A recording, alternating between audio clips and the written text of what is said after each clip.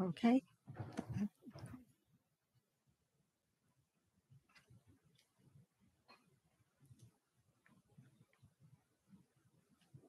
The slide's supposed to speak for itself.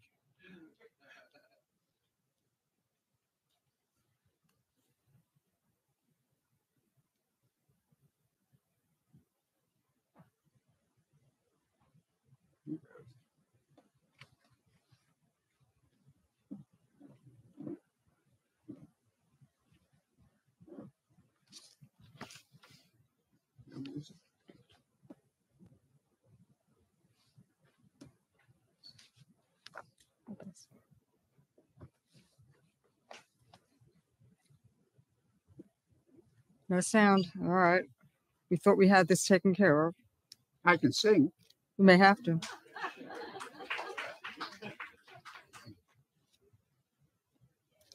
Let's see. I'm going to try this one more time.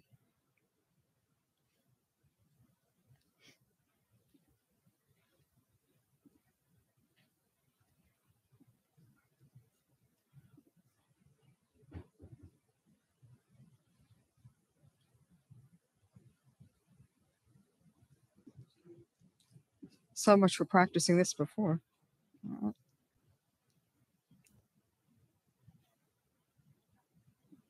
We have to dance too.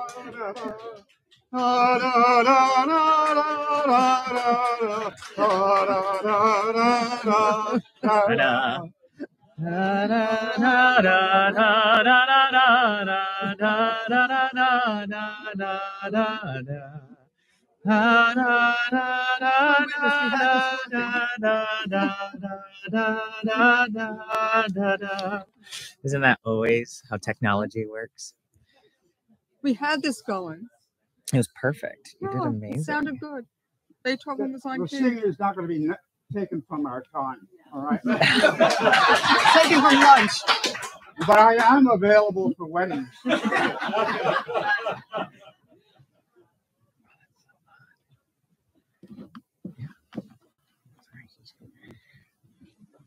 mean, we love a Pachelbel Cannon moment. That's what we Let's try it, shall we? Let's try the speakers. Oh, and I close the settings. It's unnerving to hear my voice. Usually I'm the man behind the curtain. All right, let's try that. Play from the current slide. It's worth the wait. Forget that I sang. You weren't key. It was okay.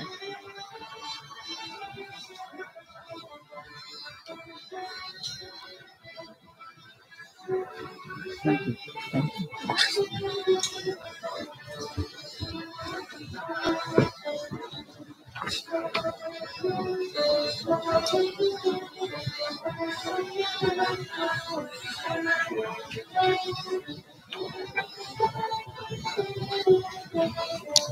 I like your performance too.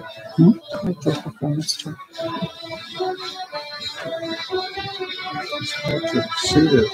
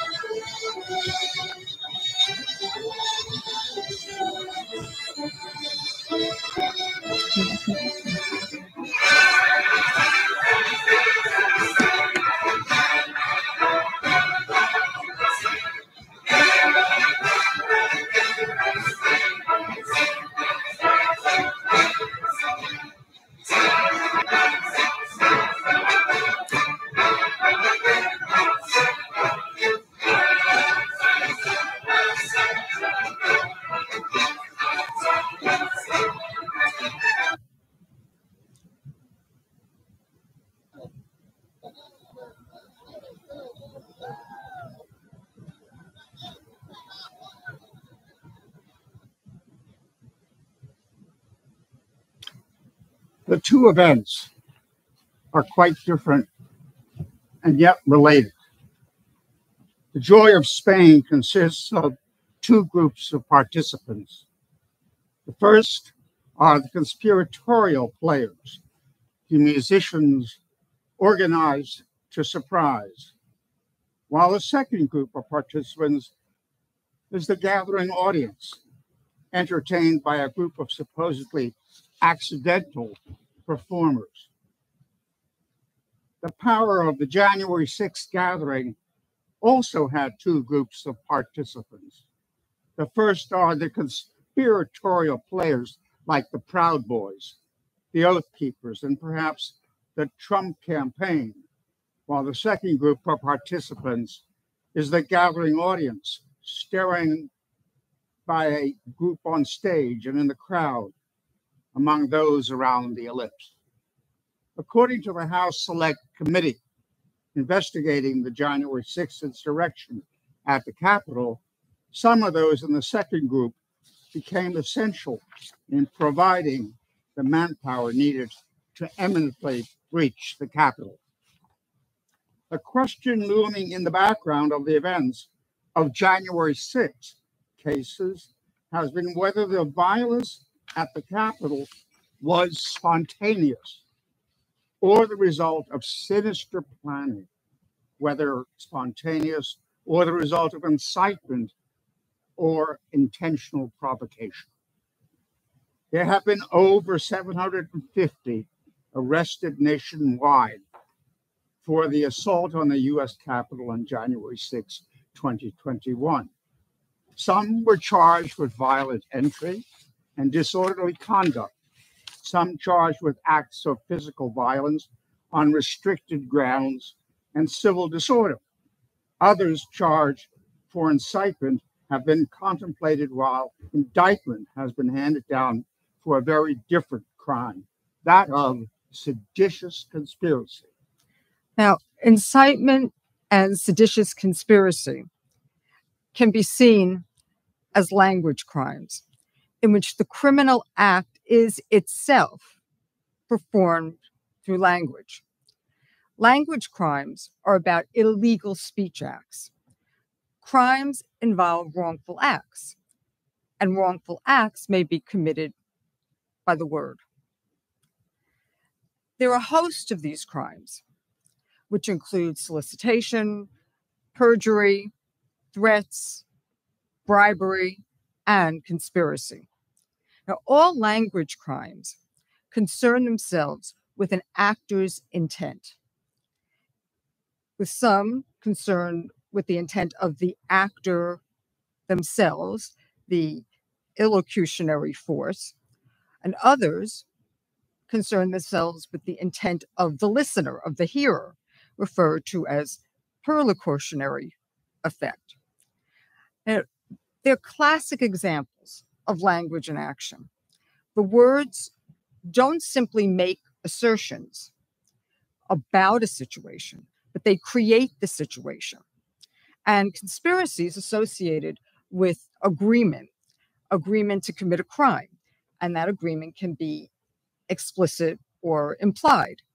Now, some jurisdictions actually require that there be some kind of follow-up of an overt act in furtherance of the conspiracy, while others don't have that requirement.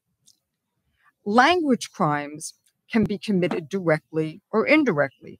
So you don't necessarily need the smoking gun that says we agree in order to have conspiracy. Linguistic cues can be taken by jury members in making their decisions. They can infer that kind of agreement through the use of words like pronouns, like we. Seditious conspiracy really ratchets up the criminality, the criminal culpability of conspiracy, and suggests that the conduct in question goes beyond regular conspiracy and goes to the heart, or strikes at the heart of American democracy, and falls within the same conceptual category as some of the most serious political crimes. So within the same category as rebellion, insurrection, and treason. The seditious conspiracy charges are rarely brought, but we are currently witnessing the trial of Stuart Rhodes, the founder of the Oath Keepers, who stands trial on such a charge for what prosecutors say was not a suddenly ignited riot, but a coordinated plot to stop the transfer of presidential power. Seditious conspiracy is generally viewed as a less serious counterpart to treason. Case law suggests that key to proving such a case is unity of purpose, the intent to achieve a common goal. The pre-January 6th planning and the resultant flashlight mob becomes central to these charges. The word conspiracy is steeped in history and intrigue. I remember well, one can easily envision the whispering plotting well before March 15th, 44 BC, when at a Senate meeting, It was just yesterday. 60, was it? Yes. Yeah. 60 conspirators surrounded Caesar, uncovering daggers from beneath their togas and stabbing him from all sides. This is my good part now. Good luck. I'm glad you got According to this. the etymological dictionary, conspiracy is a plotting of evil, unlawful design, a combination of persons for an evil purpose. From the Anglo-French conspiracy, Old French conspira, conspiracy, a plot. From the Latin, our Latin is not what it should be, conspiratum, the nominative conspiro, agreement, union, unanimity, noun of action from past participle stem of conspiracy, to agree, unite, plot, literally to breathe together. I deserve some applause for that. Oh, yeah. In U.S. law, seditious conspiracy was codified into law after the Civil War to arrest Southerners who might keep fighting the U.S. government. In order to win a seditious conspiracy case, prosecutors have to prove that two or more people conspired to overthrow and put down or to destroy by force the U.S. government or bring war against it, or that they plotted to use force to oppose the authority of the government or to block the execution of law. In this light, we are seeing a trial. Are we seeing a trial as a flash mob or conspiracy, or a flash mob as conspiracy? Now, according to the indictment, Rhodes began to plan the rebellion just 2 days after the 2020 election, when he told Oath Keepers, members of the Oath Keepers, to reject Biden's victory at all costs. He said, "We aren't getting through this without a civil war." He said in an encrypted signal chat over the following weeks, and in open letters and in private chats, to use violence to stop Biden from assuming office. And by the way, driving in, I just heard that the use of civil war has spiked online 300% since some of the statements made by former President Trump in the last 2 days. So this was the kind of language that was being used. In one instance, he said that if Biden were to assume the presidency, quote, "We will have to do a bloody, massively bloody revolution against them." Now, on the basis of these statements and on other similar communication, Rhodes and 10 other defendants were charged under 18 U.S. Code 2384 with seditious conspiracy, among other crimes. Now, originally, they were charged with conspiracy alone.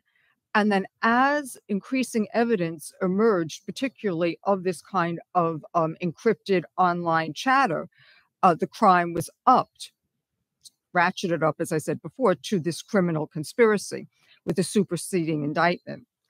Now, while the flash mob is generally associated with the provocation of joyful interaction, can it not be used to provoke and organize insurrection, bodily harm, fear, threat of death, conspiracy, persuasion, advocacy, incitement, and medium are inextricably intertwined. They're connected. The circumstances and the interpretation and the quest for truth provides us with a perception of reality, of one reality and another. It is, we believe, the medium that's at the heart of the relationship between the message and the trusted source. Trust has become an increasingly studied phenomenon, and we could spend a great deal of time discussing that. But at this point, in the time that we have remaining, we really want to focus on the nature of mediation and the mediated mob. Mobs haven't generally carried connotations of scheming or treachery. Political mobs in American history are not new.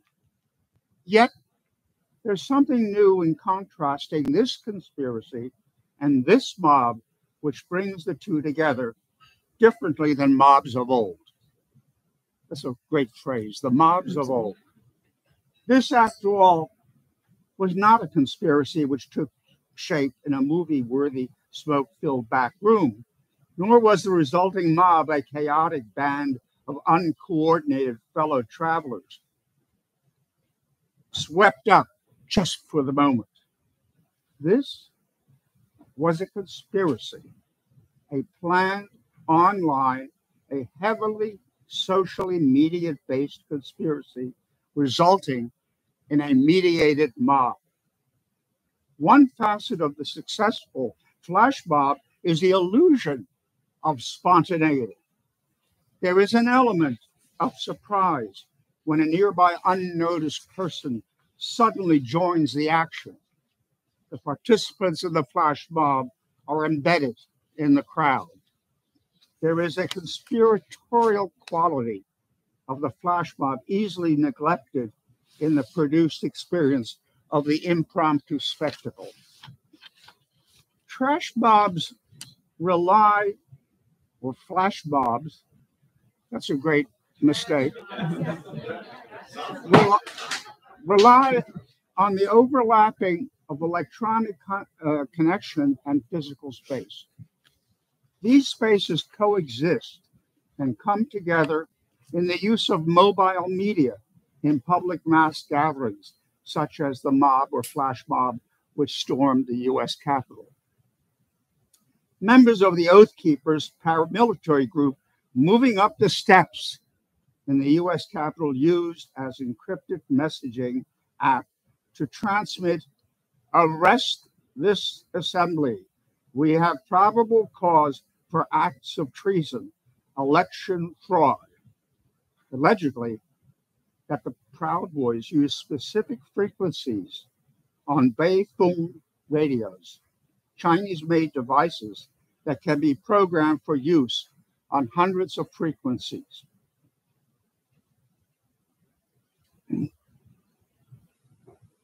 The use of Signal, an app for the end-to-end encrypting message, was strategically used. The plethora of social media posts reveal coordination and a feedback loop between participants, organizers, and even the sitting president. much social media facilitated plotting operated in closed, unmoderated groups with potential violence openly discussed. Now, significantly, the indictments made to date have not included the political leaders. And some of our examination has focused on a crime that has not resulted in any indictments yet: incitement. Incitement, another language crime, suggests that the legal system penalizes the utterance of words which relate to the commission of a crime. Now, both incitement and conspiracy are known as inchoate crimes. That means essentially that they're unfinished, incomplete. But the crime itself has been committed with the crime itself has been committed with the instigation, with the words that were uttered, regardless of any response. So it's really the attempt to arouse that's at the heart of the issue. In the United States, for words to be punished by the government, there must be implied provocation, the seeking of action, some deed that the government may prohibit. So the Speech Act, the words alone are not punishable, but the words used to produce action can produce criminal liability. The seminal case on what has become the what's known as the clear and present danger doctrine, which is at the heart of incitement law today, is Brandenburg versus Ohio. And this case dealt back in 1969 with the leaders of a KKK group in Ohio advocating ultimately in the future marching on Washington. Now, this case actually refined a case that you all are, most of you are familiar with, and that's Schenck versus the United States. Schenck versus the United States is the case that deals with falsely shouting fire in a crowded theater. Okay, so this is the modification of that. And essentially, what Brandenburg does is it establishes a three-part test about when the government can punish after the fact, subsequent punishment, protected communication. And essentially what this test says is that the First Amendment is going to prohibit the government from regulating or punishing those words unless the speech is likely to incite lawless, imminent action. Therefore, incitement to imminent lawless action is considered unprotected from government regulation, unprotected by the First Amendment, allowing the government to punish. Now, this so-called Brandenburg test is also known as the imminent lawless action test. As I said, it's a three-part test, and it's really clear to understanding the probability by which words may actually incite and bring about unlawful action. The nature of the media of incitement is the key to understanding the events of January 6, 2021. The mob was not spontaneous. It wasn't a spontaneous event as so much discussion surrounded early in the reaction to January 6th. But the mob was rather an amalgam of instigation and medium. The Brandenburg test and the issue of incitement itself can better be understood through the examination of the medium used to advocate as well as the media environment in general. The current media environment includes social media, access on demand, echo chambers, confirmation bias, political polarization, etc. And digitalization of the medium transforms the message. And it takes one back to the relationship of language, messages, posts, texts, and the effect that it has when we consider the flash mob. The incitement embedded within the online announcements can easily be interpreted as a call to action, which may or may not be a call to imminent lawless action. If the mob on January 6th is considered a form of flash mob, given the degree of coordination online, the Brandenburg test could, do I sound like I'm making the indictment? Mhm. Good. Oh, since I got my lawyer hat on. Okay. The Brandenburg test could be interpreted as imminent with the degree of predictability associated with the concomitant commitment of the organized groups communicating via social media. The language certainly directed a gathering at a concrete and predictable time and suggested mayhem. While not directly advocating violence, Trump did frame the moment as the last stand, needing to stop once and for all Congress from accepting the results of the election that afternoon, thereby shutting the door to more legal challenges. Finding implied provocation within the meaning of the clear and present danger doctrine is a reasonable conclusion. Now we're reaching the conclusion before we incite you to riot. We're standing between everyone and lunch, by the way. The made-for-television spectacle of January 6th, like the flash mob, represents not one isolated event, but the culmination of mediated planning and provocation. The specific media environment is essential to establishing the element of excitement and seditious conspiracy. For instance, conspiracies are secretive, an agreement to commit an illegal act. The technologies of secrecy have grown exponentially. Each medium offers different degrees of increments of secrecy. The opportunity to communicate anonymously in closed, unmoderated online environments via encrypted channels are all components of the digital media landscape. When is the apparently spontaneous concealed plotting? When is it? How can law enforcement and laws adapt to a need to assume a hybrid reality lived at the intersection of electronics connection and physical space? To understand mobs and prove conspiracy requires acknowledgement of the inner workings of the technologies of secrecy.